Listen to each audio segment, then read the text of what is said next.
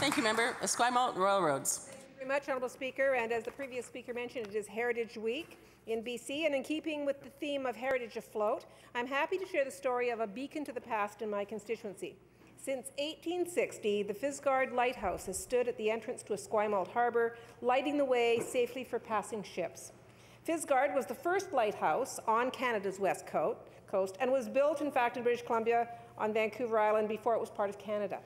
It has guided mariners for generations and is still operating. The 47-foot-high structure is topped by a light that is visible for 10 nautical miles. Today, the White Tower and red brick Keeper's House are a National Historical Site.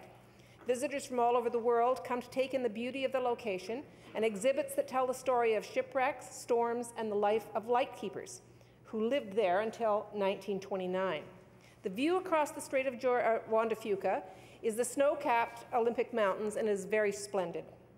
The lighthouse is part of Fort Rodhill National Historical Park, which preserves 3 historical coastal gun batteries that were built in the late 19th century as part of the coastal defense system.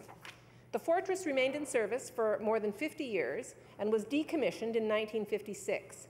Today, the fort is one of the best preserved and most complete of its kind in the world, and all structures are original.